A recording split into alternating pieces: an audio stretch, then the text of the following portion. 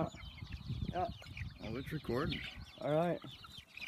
Hi everybody, Inoki here, Salisbury Hog Farm, urban homesteading. My daughter Felicia, feeding, watering the birds. We just moved them today, so they're all out happy, eating grass and just being happy birds.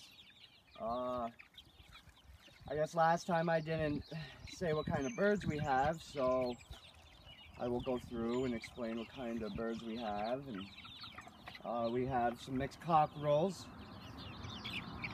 We have silver lace winded goats. The mixed cockerels, the black ones, and the big ones in here. The roosters are mixed cockerels, and the pretty ones with the colors, the white colors on them and the dark colors, those are the Rhode Island Reds we ordered for egg layers. And the white ones are silver laced winded goats, I believe. They're either that or golden comets, I'm not really sure. And yeah, so golden comets, silver laced winded goats, mixed cockerels. We have a couple Red Rangers, Rhode Island Reds, and I believe that is it for birds. But here they all are, they're all out enjoying the day. It's nice out,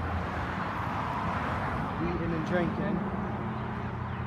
I gotta get some bigger water feeders in here for them because they go through, oh man, 5 gallons at least a day. 5 gallons right now. The lid, take the lid, hold it, and then use it as a funnel. Alright, here's the front of the cage again. Got it moving, got it all in there.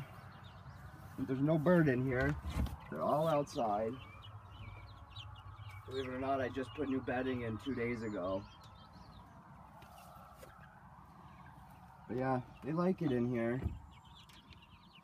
I still got to put something in here for them to perch on, and just do a couple other things to make them a little happier. And that's about all.